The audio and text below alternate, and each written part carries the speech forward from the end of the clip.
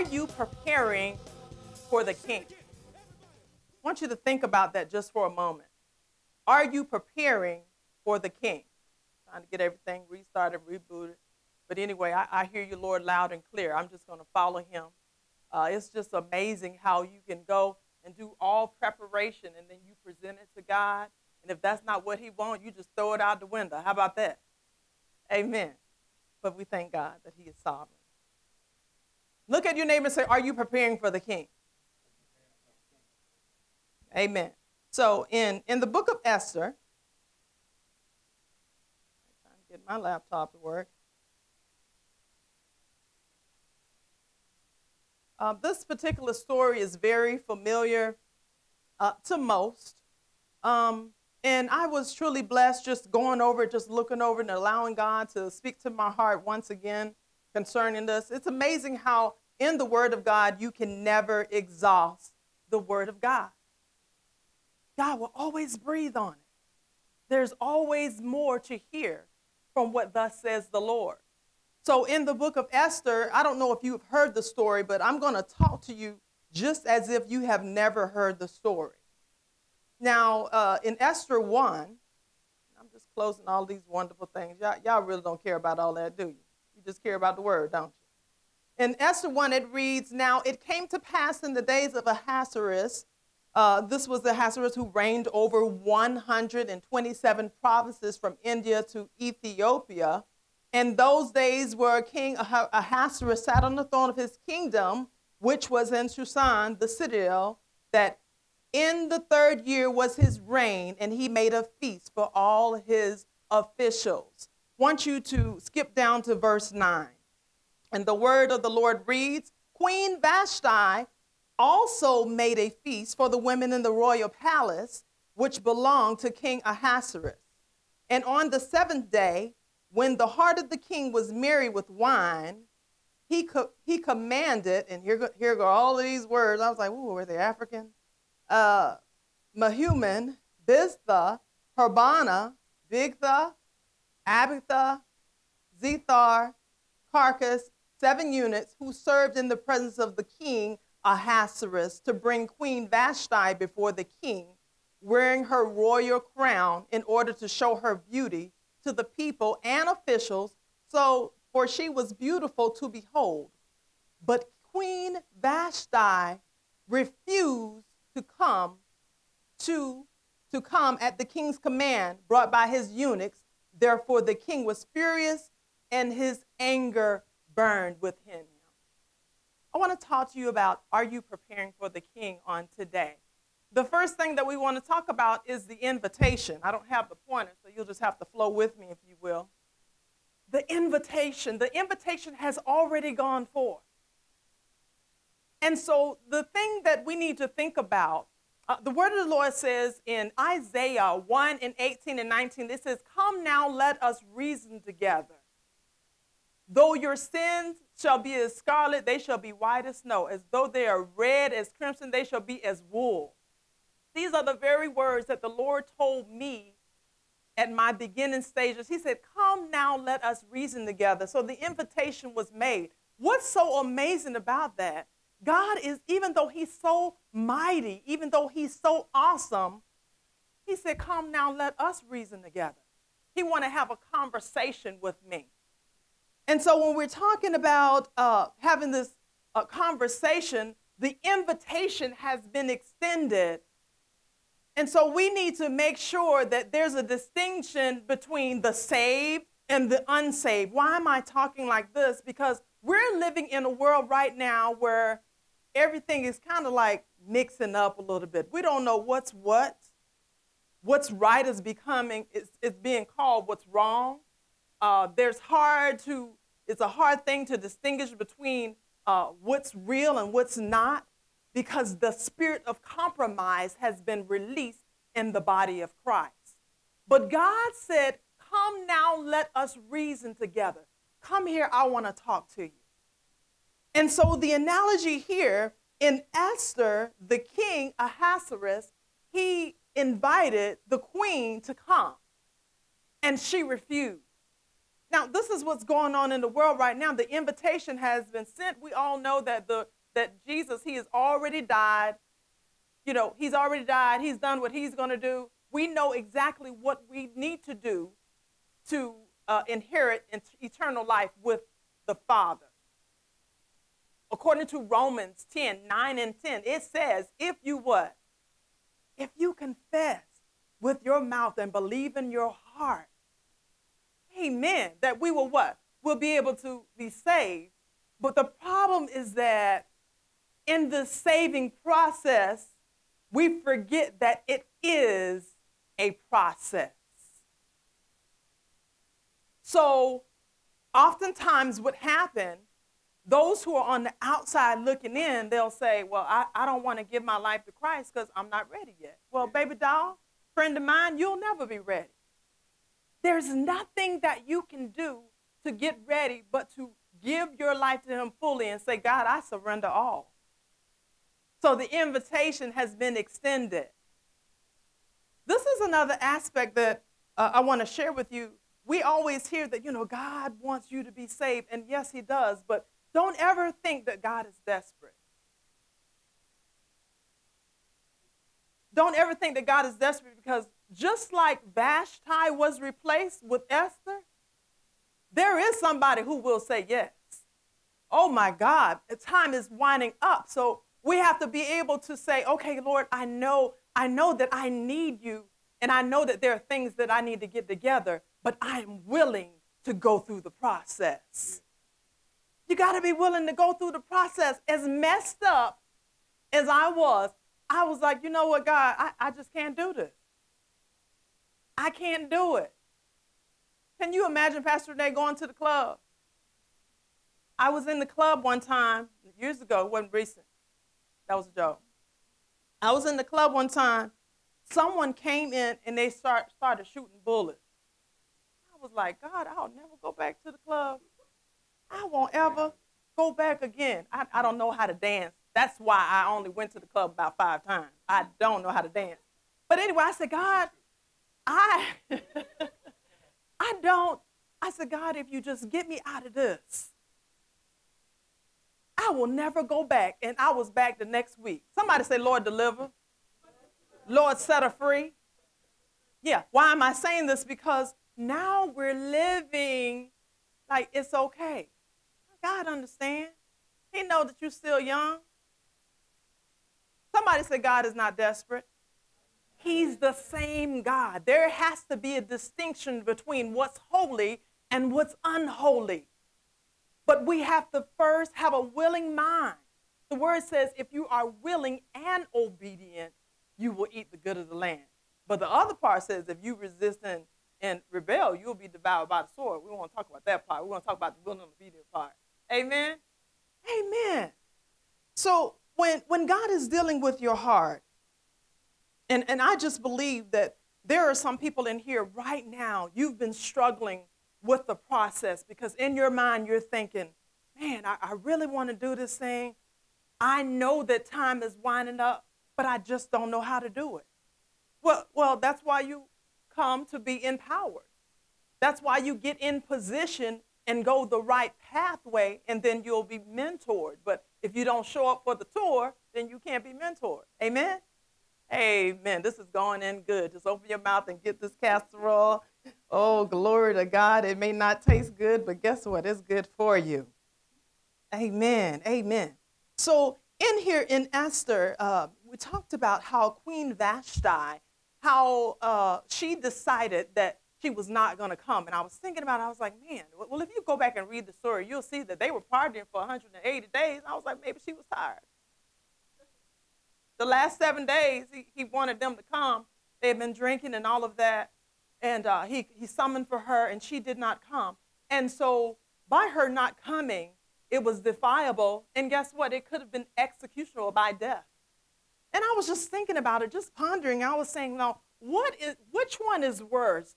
To be able to be executed and just die, or to watch your replacement do what you were supposed to be doing? Look at your neighbor and say, don't get replaced. God has not changed his mind. The invitation has been extended. Oh my goodness. I thought about that. I said, I don't know. I think I would have been rather executed. I don't know. I don't think I want to watch that. Amen. Amen. So just looking at here, the next one, let's see. Okay. Yeah. There you go. There it is. Okay, good. I just want to make sure I had control of everything. Okay, so let's look at 2 Timothy 3:1, since we're already there. Let's look at 2 Timothy 3:1. When you get it, say amen. I'll be reading from the New King James Version. And it is up for those who can see that far. The word of the Lord reads, "But know this, that in the last days perilous times will come, that men will be lovers of themselves, lovers of money, boasters, proud, blasphemers, disobedient to parents, unthankful, unholy, unloving, unforgiving,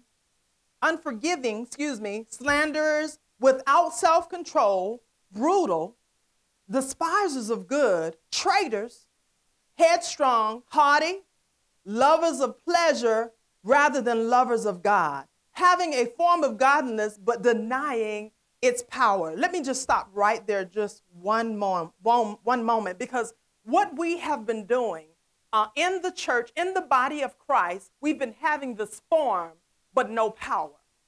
The world is looking at the church, and they're looking at the church looking for an answer, but when they come in some churches, they see the world. What? What's going on here? God's word has not changed. His word, he's the same yesterday, today, and forevermore. So what's really going on here? So it's telling us here that rather than lovers of God, having a form of godliness, one thing that I always say is that we've got to learn how to make the divine exchange. I've got to exchange my will for God's will. God, what is it that you would have me to do now that I have accepted the invitation? Now that I've accepted the invitation, now we're talking about preparation. So in my preparation stage, while I'm going through the process, know that the Lord is with you. He says that I will never leave you nor forsake you. Amen. So during this process, we have to remember that this process, my faith is being renewed. My faith is being built up. And this is going to, while my faith is being built up, this is going to buffet me. This is going to help me get stronger. My faith, my faith is so much different from when I first started because I've seen what God can do now. Amen. Glory to God. So there's nothing that I know that he can't do. I know that he's a healer. Why? Because he healed me. It's not something that I read about, but it's something that I've experienced in myself. Somebody say process. So we got to make sure that we're ready to go through this process. Now, getting back to the word in 2 Timothy, it reads, the word of the Lord reads, godliness, but denying its power. And here's the part. I'm just going to say it because this is the word. And from such people turn away. For of this sort are those who creep into households and make captives of gullible women, loaded down with sins, lead away by various lusts, always learning and never able to come to the knowledge of truth. Why is it that in Christendom, we're the only species that we can do something for 27 years and still don't know nothing? Only as a Christian. What is that?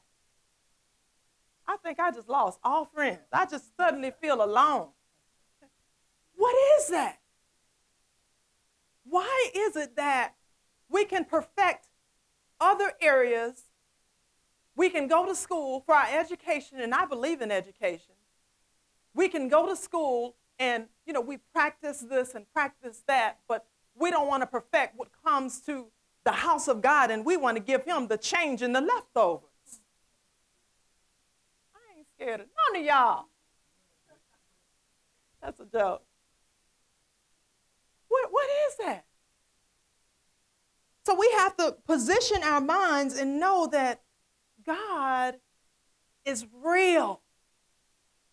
He's so real that he wants me to love his word more than anything else. He's so real that he says that I want you to hate your mother, hate your brother, hate your sister. Whoop. I thought God was a God of love. He's saying, I want, why? Because he wants me to love everybody less and love him more. See, if I love him more, everything else, it'll fall in place. If I love him more, if I seek out to do his will, now we're talking about the preparation part. When I seek out, there it is. Isn't that beautiful? We're in the next phase. As I seek out his will for my life, as I prepare, as I make these steps and I make this determination that, oh God, I know that you said that you're with me, that he will continue to guide me. But just like Queen Vashti, sometimes we decide and we just refuse. Like, I'm just not going to do it. Well, either God's going to be God or not. This is what the Lord wants. Just let me say this to you. I was just quick, and I want to start doing this. Our broadcast, we know that the word that we are teaching is a blessing to many people. There's a cost involved in getting everything produced, getting all the editing done and things like that, and even time it takes to teach the word of God. I want you to have the word. I want you to be built up. But Galatians tells us that he who was taught in the word should communicate with him who is teaching him. So this, and I know, I won't say if, this broadcast, this telecast has been a blessing. However you are viewing, by way of television, YouTube, our website, via internet, however, Periscope, however it's coming to you, take time and look at that address that's on the screen and send a seed of support to support this ministry. Send a seed of support. It doesn't go to me.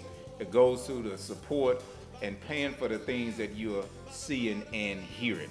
Yeshua said the prophet isn't without honor except in his own house. Let's make it not true in our local city. Here in Memphis, Tennessee, you know, many times wherever you teach, people don't support you. Where you don't live it, they do support you. Let's honor God and support what we are doing. And we appreciate you so much. God bless you real good. James 1:27. Pure and undefiled religion before God and the Father is this: to visit orphans and widows in their trouble, and to keep oneself unspotted from the world. You can change the world around you when the world around you is not changed. You can do that. Being in a world that's spotted, being in a world that's all mixed up, this is us. Just because I'm in the world doesn't mean I need to look like the world. Doesn't mean I need to compromise like the world. As a matter of fact, there's thousands and several, I don't even know the number, only God knows. There are several people who have decided that I am not going to compromise. I'm not going to allow the spirit of compromise to rest on me. God, I'm going to go with you, period. Amen. Amen. So the word is telling us that we need to make sure that we keep ourselves unspotted from the world. So when I do this, I have to make sure that I'm bathing myself in the word of God. It's not going to be enough for me just to hear the word on Sundays and just Wednesdays and Tuesdays, but I've got to go through the process of hearing the word over and over again. Sometimes we don't even know what to study, but whatever your pastor is giving you, that's a great place to start. Sometimes we want to hear God in an audible voice. God, I don't know where I need to start in the Bible. So we pick the Bible up and just flip it over. For real? Well, why don't you start with what you're already being taught? Amen? Amen. Let's keep it moving. So do not be what? Do not be what? Conformed, but be transformed by the renewal of your mind, that by testing, somebody say testing, pass the test. Pass the test. Make up in your mind that I'm going through the process.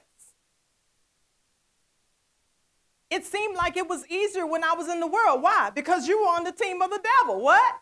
Of course. But when you give your life to the Lord, at least you have his power that's on the inside of you. Pass the test. When I gave my life to the Lord, it seemed like, can I tell this story? Y'all won't stop the camera? Seemed like all of hell broke loose. Why? We'll deal with that in just a minute. But why is it that sometimes things get so hard when you have committed to a thing and it makes you want to give up? Why? Why? You never know your strength until you become that weak. Then you'll be able to see the full manifestation of the power of God. He says, my strength is made perfect in weakness. If you could do it, why would you even need him anyway? Glory to God. Hallelujah. Somebody say hallelujah. Okay, let me finish reading this scripture and just calm my little self down. Do not be conformed to this world, but be transformed by the renewal of your mind, that by testing you may discern what is the will of God, what is good and acceptable and perfect. This is good because right now what we're dealing with, those you've been in the body of Christ for a long, you've seen that there has been a falling away, but the word already forewarned us of that there's going to be a falling away. Just make sure that you're not the one who's fallen away. Just make sure that you're the one who's committed, that I'm going through the process. Just make sure that you're the one who said, you know what, I'm going to stick and stay. I don't care what they do. I know what God has done for me, and we know what the end says. Amen? Let's go back to the book of Esther, if you will. Let's go back. We need to look at a couple of things. Amen. Is this word blessing you on this morning? Hallelujah. We thank God for his word. Amen. Are you preparing for the king? Are you preparing for him? We know that he's coming, but one thing that I noticed that in the book of Esther, before she was even chosen, there was a preparation time of 12 months. But we're making a preparation for a lifetime. We're talking about eternal life here. So why would I put myself in jeopardy and worry about or be entangled with those things that are temporary when I know that this temporary thing is going to pass away anyway? What's my focus anyway? Whatever you focus on is going to get larger and larger. So if I'm focusing on kingdom, that's all I'm going to see. But if I'm focusing on my problem, guess what you're going to see? Only the problem. Amen? Amen. So during your preparation time, during your process, don't get discouraged. Know that God is with you. The same God that was able to save you is the same God who's able to keep you. The word says that he is able to keep you from falling. Yeah, that sounds good. He's able to keep you from falling and present you what? Blameless. Glory to God. So many times we try to do it in ourselves. And like, God, I want to do this thing, but I just don't know how. Well, learn how to trust in him. If we can trust God with these natural things, surely we can trust him with our eternal soul. Amen? Amen. Glory to God. Okay, so now we're back in Esther.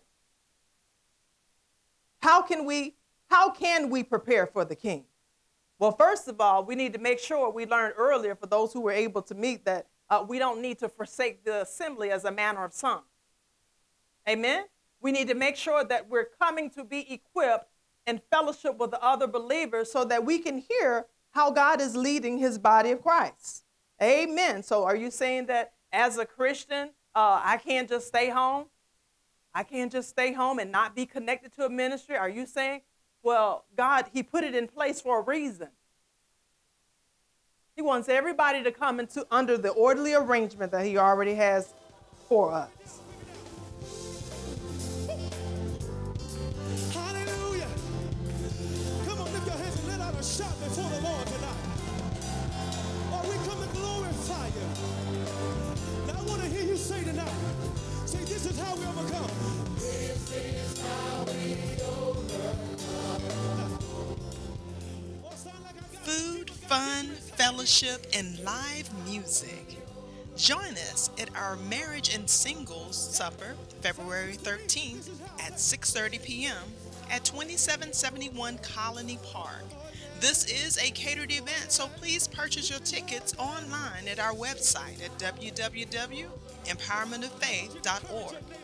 Dr. Larry Smith and Pastor Renee Smith will be sharing nuggets on how to impact the kingdom and how to make your marriage last. So whether you are single or married, you are in for a real treat. Hope to see you soon at Empowerment of Faith Christian Center. And you love me.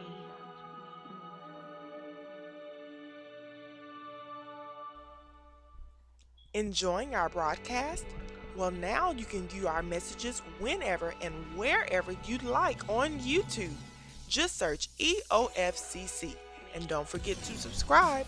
That way you will be the first to know whenever we post a new video for your spiritual empowerment. Are you tired of enduring life? Well, it's time to enjoy life through the empowerment of your faith.